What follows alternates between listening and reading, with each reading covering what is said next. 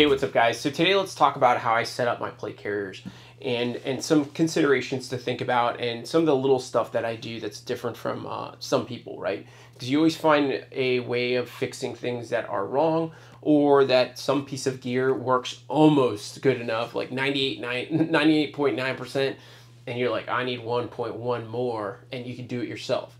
So let's talk about some of the little things, and hopefully this gives you some ideas. But just like whenever I talk about plate carriers, it's, this is very specific to you. It's very specific to what you're doing, right? What is your job? What's your mission? What is it that you're getting into? Don't just copy other people. Go through the things that you need, right? Be like, okay, I need mags. Cool. I need a knife. Cool. And then just like start stacking things on as much as you need, and then start slimming down and seeing what tools actually conquer more things than one.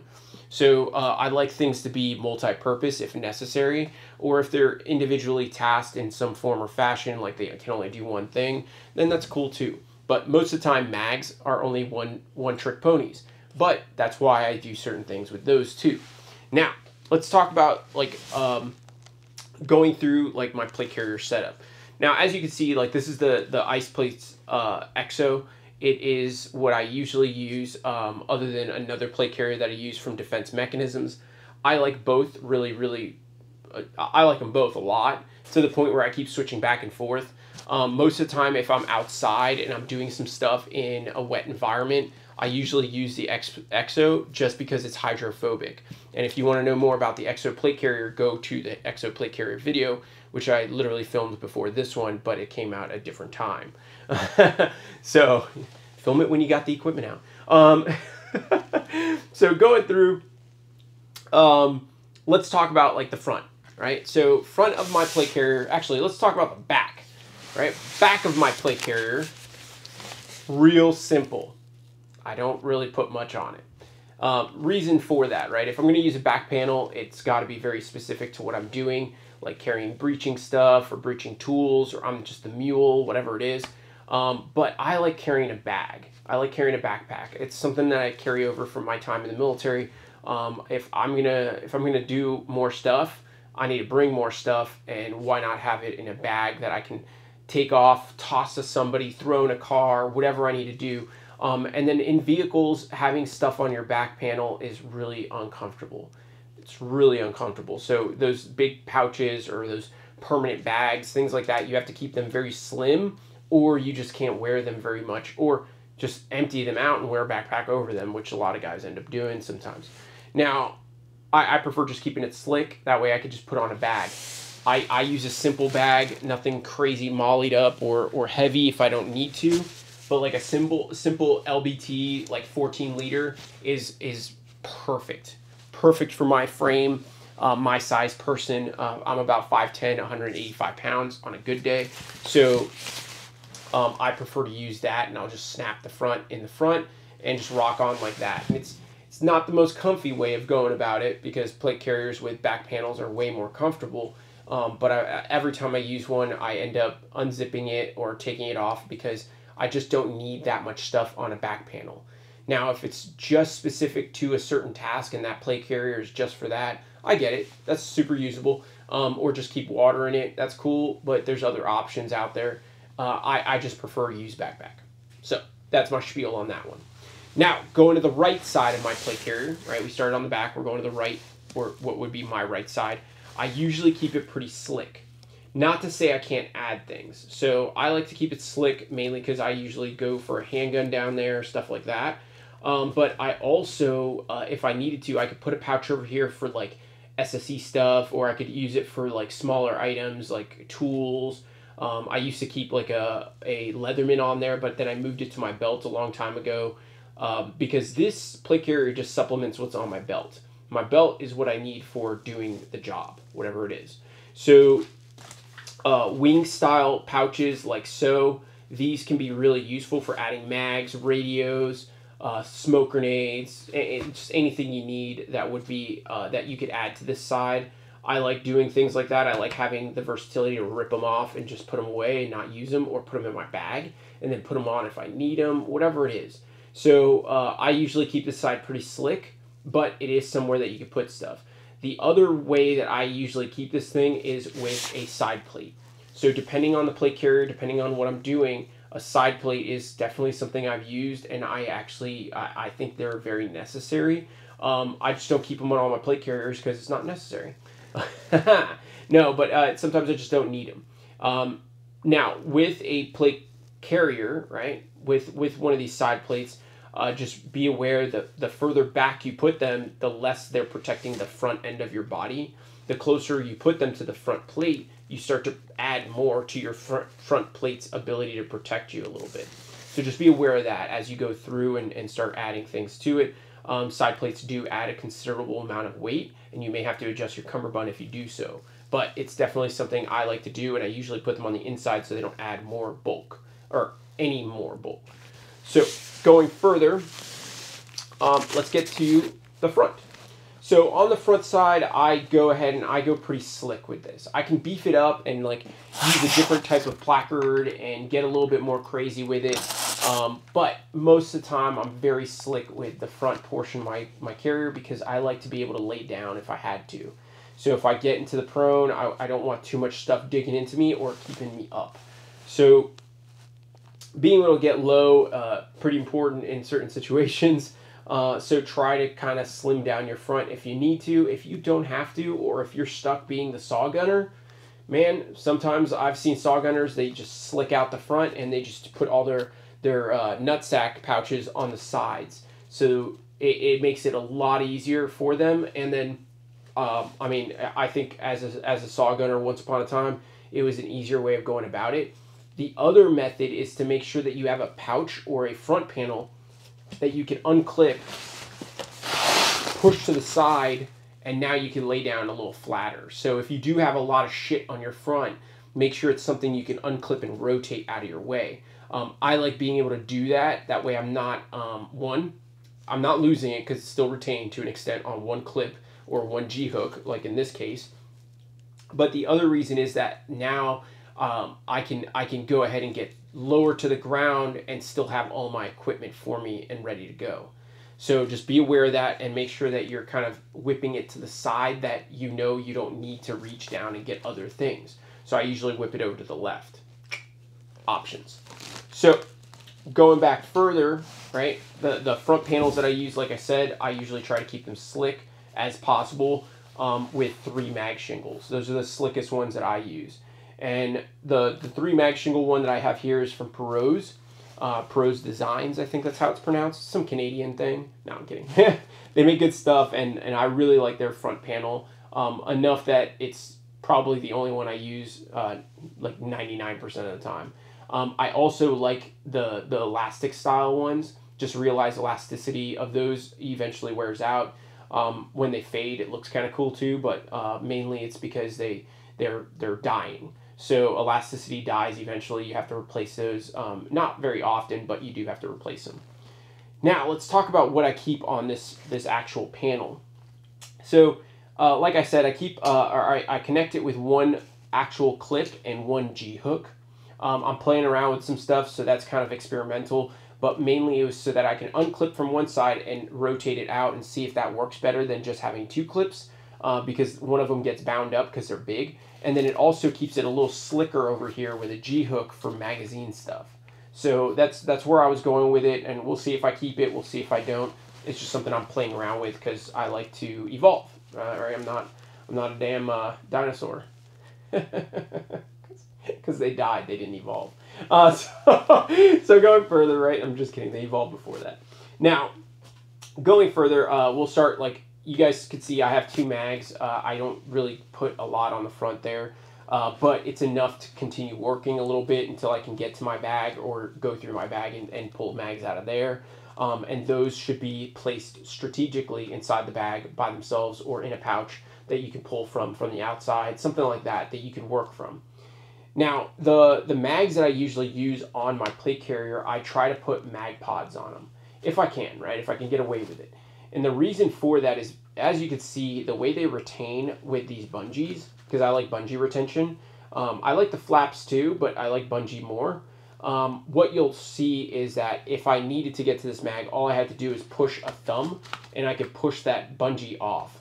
if you're using them and they're in the center of the mag pod, it could slide off. I'm sorry, it'll retain it really well, but you have to pull it up to release it to get to a mag. Not a big deal, something trainable. But what I've noticed is if I keep it on the back, it's a little bit more accessible, but it also retains it really well because the mag pods have this little tiny toe that's right back here that holds onto the bungee really well. So I like it there. I like using it that way because if I have to get to it, I can. The other reason I like to do it that way is, or the other reason I like mag pods is because now it has two purposes. So your magazine used to have just one, feed the gun. Now it has a better stability platform for being in the prone. Like a really good stability platform, like actually something that I can see a difference between that and teeter-tottering on the back of a normal mag. So for me, that's a huge improvement on a magazine. And for 20 bucks, you get like 3 of them. Hell yeah. So easy pickings. So I think the Gen 3 ones come out hopefully one day. They've been coming out soon for a very long time. Come on, Shane. But other than that, the Gen 2 ones are out there and they're all over the place. So enjoy yourself. Just don't buy any knockoffs. Now, going further on the front pouch, I have a tourniquet, a set of shears, and my knife, right? And my knife I use as a variant 1. I can't pronounce what it's called, but it's something Japanese, I think, or Chinese, or something in some foreign Asian language. But my buddy at Variant 1 made this knife with another buddy, Shinobi, or Trung, known as Trung. But they made this knife with this style of knife, and I really like it. It's a Tonto blade, and it's reverse as well, which is really nice knife. I used it for prying a little bit before getting an actual pry bar on my kit. But it is a really nice knife. Very useful for a lot of different things. I just don't cut clothing with it. That's what shears are for, things that I don't want to hurt people. So shears are very important. I love having scissors of some sort on my kit. It's very, very useful. And for me, I think I use those more than I use the mags, more than I use the tourniquet. Like, I cut a lot of things, cordage, clothing, anything, right? Like they could be really useful for a lot of stuff. But it's nice to have the option knife or scissors. Shears. Now you can buy different ones too that fold up and they go in a little pouchy pouch. I have those in a bag. I like them more for a bag than I do on a kit. But up to you on how you use it, right? And these, I don't get upset if I lose them. Tourniquet, pretty simple. Now, the way I attach them and I keep them in the pouch is different from the bungee that you get from most mag carrier or mag pouch styles. So as you can see, it's a mag pouch, so I had to kind of modify a couple things to make it usable for me. So I used to just use one of these bungees and it goes over, and I try to retain everything with it, but it was too loose. So I tightened it up, and then it was too tight because I couldn't get it off the tourniquet. What you see here is a crazy little way of doing it, but I took one of the little hook things that come with the Team Wendy helmets, and I hook it onto the Perot's little loop that they have on the top of their mag pouches, a little molly loop, and all I do is just hook it on there, and I tied it off to the back portion. And what I have here is now something I can pull anything out of here really easily, and if I had to retain it again, I just pull that little hook down and hook it back onto its little molly strap down there, which it's not hooking to right now. It's bunched up. So right there, it makes it a little easier for me in the sense of having it retained and it's not falling out and flying out, which I definitely had a few things fly out a few times. So you just learn over time, like, hey, don't do it that way. Going further, behind it, I use an AXL sandwich pouch for like a notebook and a Sharpie and a couple other things like a VS17 panel and stuff like that. So what I like about these little sandwich bags, it's very simple. It sits right behind your pouch.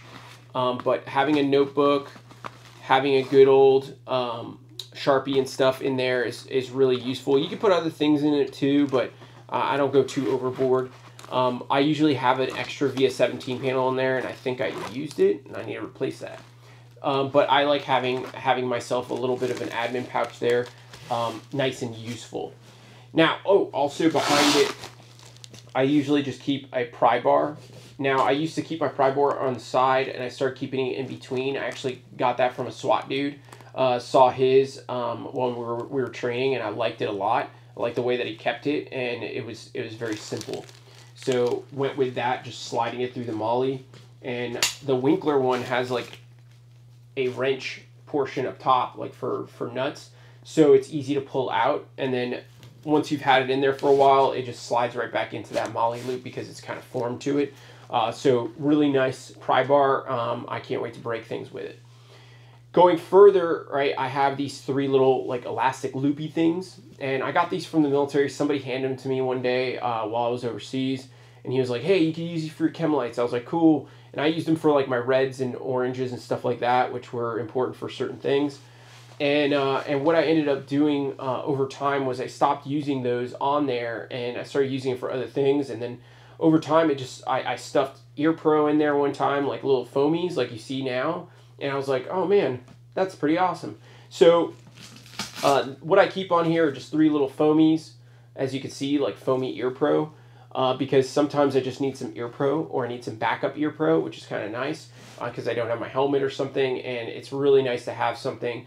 I used to keep the little Surefires in one of the pouches on my kit before, and I just kept losing them. So foamies, I don't get upset when I lose them, but everybody knows the adage, you know, there's 3 of them on here because that's what the loops allowed, and it was just like extra shit. So, you know, we all know like 1 is none, 2 is 1, and then 3 is 2 plus 1. So just just having at least the good old having foamies, and I've lost one before and had to pull the 3rd one out. So it's kind of nice having 3. As stupid and little simple kind of BS that is, it's kind of nice, and every once in a while they come in handy. So it's not bad, it doesn't weigh anything, and it just takes up a small amount of space. Not a bad thing to have, personally, so in my experience at least. Going further, you just see my name tape from the Army. Ours were Ranger Green because that's the right color. And then just one of my logo patches, which are really good. Those are my little glint square ones that you'll get if you come to a class. Those are like only for alumni. And then, so don't ask if you could buy one. And then up here is a glint square style actual American flag from the guys that actually made these, which is Gear Swag. So they're nice dudes over there, but they made this nice little flaggy flag, so I keep it on there too because America. Going through it, most of my plate carriers, I'll use the ice vents arrows, right? The ice vents are really nice in my hot ass environment. It's not because like I can't take the weight of the plate carrier, I need pads. It's not really that. What it is that because these help you breathe, your shoulders are more comfortable all day instead of getting soggy up top. So for me, it's just for breathability more than it is for any kind of like comfort. And I like them a lot to the point where their ice vents are on all the plate carriers I use now. And like I said, it's not because it's uncomfortable or it's too heavy. It's because it's like it gives me some ventilation. On the other side, it's still undone from the plate carrier video, but it's usually just like this one. And I usually route my PTT cables through there if I need to, or I'll loop them on here or loop them through here. That's why I like this plate carrier a lot. I'll loop my cordage through the inside if you can. That's one of the best ways to do it. It protects the cord, but it also keeps it the wires out of your other gear. So if you can route your stuff, especially if you keep your radio in the same spot. Now on the right side, that's where I usually put one of these wing style pouches.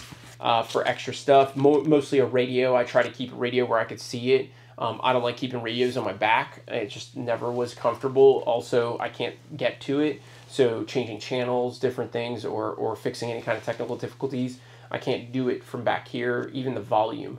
So sometimes people are just too loud. So I couldn't do anything, but at the front, I can actually manipulate it, pull it out, see it, all that stuff. So I prefer it up here. But some people just don't like it there. But once again, personal preference stuff. Going further, we get to my admin pouch, or kind of like my general purpose pouch. I use this over the years for so many different things. And it's kind of now as a normal human, I just use it for snacks. So mainly in here, I just keep snacks, sunflower seeds, some nuts, and some kind of bar of sorts. There's more room in here, so I can put more stuff. So if I need to actually use it for like 203 or 40 mic stuff, or if I needed it for more mags, I can actually slide mags in here, leave this thing zipped open, and have multiple mag pouches out of this because it's lined with Velcro. So I could do whatever I want with it, which is really nice. So those of you that have the Spiritus, like their mag pouches that go inside their actual placard, that little fight something, whatever. If you have some of those pouches that go in there, the shingles, you can actually slide them in here and use this as a secondary mag pouch area for more mags. If you had to carry more on your body readily available because, you know, you were going to get into, you know, a whole Benghazi situation. So you could do shit like that. So it's really convenient having it in this spot because I could do anything I want. I could pull out the snacks and put them in a pocket and do that. I could put extra batteries in here, which every once in a while they end up in there, but stuff like that. So this general purpose pouch is literally general purpose. You do what you want with it. The outside zipper I use for, there's my VS17 panel that was supposed to be in the other pouch. So my VS17 panel or my marking panel of some sort. I also use it for a cutter. So either for zip ties or for any kind of cordage, stuff like that I want to cut through. I can cut through it really easy with something like that. I also have my down lead. So the down lead to my amps so that they could go to my radio. So they plug in over here and down here into my PTT. So I like keeping the down lead in here because that's when I'm going to use it. I normally don't use it without it. But I keep my down lead in here so it's not dangling off my actual amps. So that's the way I do it. Dropping or forgetting things. That's the way I set up my plate carrier, guys. As you can see, it's very slimlined, but I can add things to it whenever I want. So whether I change the placard and I put on a more beefy placard that has more stuff, that's a way of going about it. The other thing I'll do every once in a while to carry med, I usually use like a dangler of some sort. So this one's from RDR. This is kind of my favorite one because it's a little bit more stiff. It's not as like flimsy, but I really like the smaller versions of some of these that are coming out. This one's from Faro Concepts because now sliding this bad boy in here, I can have a pretty slim setup and it's not hitting my legs when I sit down for too much. And now I can carry med on me and give myself a lot more room to play with, or just another admin pouch, or put demo, or do whatever I want with it, which is kind of nice. So I like little danglers. I just don't use them as much because they just take up more room that I don't need, but it's always available to throw on. It's not bad to have a couple different kinds. So medical one and maybe one for like their defense mechanism one I use for smokes. So I'll put smokes in here and then I can keep this thing inside of a bag and I can pull it out of the bag and slap it underneath and work with this one as a dangler too. So different options. I like options, man, and it's real useful to kind of mess around with the things you use. But it just comes down once again to what you're going to do, what you're using it for, and how you're going to set it up. Now, I know some people are going to ask me, I totally forgot to mention it, but the 2tan one wraps that go down, I was messing around with an idea I had for sticking like Velcroed small items like so onto the front of these pouches so that I can do certain things, like if it was just a quick, like just need to throw them there for whatever reason. What I ended up doing, and I think I can show you here, what I ended up doing with this, if I can get these gloves off here, there we go. So what I'll end up doing a lot of times when I'm wearing these, because you take your gloves on and off, I stick my gloves to it. So I can stick my gloves on there with the Velcro, and now they dangle underneath my mags. Now, back in the day, I used to stick my gloves up here. And what I found is when they were up there, I couldn't get to my stuff. I'd have to like move them, things like that. So putting them a little lower, really useful depending on the gloves you're using. If they have like a Velcro strap of some sort, you could do that. The other thing that I've used them for glove-wise is to shove gloves underneath them. So in through the actual loops underneath, you can slide a little bit of your glove and retain it, just so that you don't have to have it in your way or anything like that. So just different stuff. I've put my like snivel gear in there and stuff, so I have it readily available. But it's actually a pretty useful spot to put stuff. I just don't use it as often because I just don't need to. But it's there if I need to, and I was messing around with it, so why not? But yeah, that's my plate carrier, guys. Nothing to it, nothing crazy to it at least. But it is the way that I set it up, and both of mine are set up relatively the same. The other one is a defense mechanisms plate carrier, and we can go through that one day because I use that one a little differently because I don't use it for water stuff. This one I use for more water stuff. All right, so take care. Hope this was helpful, and let me know if you have any questions below.